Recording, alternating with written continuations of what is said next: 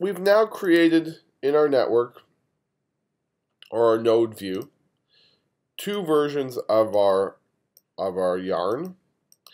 And I'm going to go into my library of each of these pieces of yarn, and I'm going to create an empty frame. And basically what an empty frame is it's something I can substitute to where there is no art. And I'm going to do it for both. So let me just select one of them and go down to my timeline toolbar. And if you don't have your timeline toolbar, just right click in this little area and choose timeline view toolbar. I'm going to press create an empty drawing. And you're going to see that now that is empty. And what I like to do, and you can see it's empty here as well, what I'd like to do is I like to rename it by pressing Control D or Command D with my arrow in the camera view. And I'm going to just call it empty. And hit OK. And now I'm going to select the other one and do the same thing. I'm going to select and make an empty drawing. Command D or Control D and do empty. And hit OK. Now, they haven't disappeared, they're just temporarily turned off. I can go back and forth and turn it on and turn it off in my library view, or I can hit the command bracket left or bracket right, and they will switch from one place to another. Okay, now, go back to my node view, I'll turn them both on. There they are.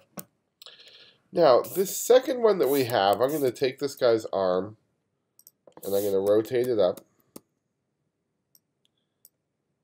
And I'm going to add this ball of yarn inside his arm group. So I'm going to select it, Control X. I'm going to find his hand by selecting his hand, pressing O in the network. And this is going to be his arm group, and I can show you that there's his arm group right there. And I'm going to Control V, because I basically did Control X, and now a Control V.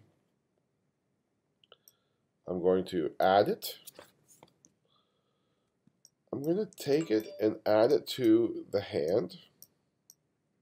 But before I add it to the hand, I want to put one more peg on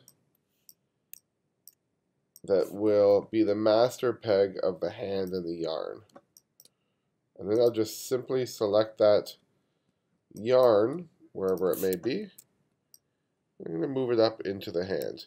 Now it doesn't really look like it's in the hand yet because I need this thumb to be on top of the yarn. And now we have something. And you notice what I did is I just moved the composite port of the thumb higher up on the full arm comp. And that's the further to the left something is, the more ahead it is and closer to us. Okay, in our next video we're going to start planning out our posing.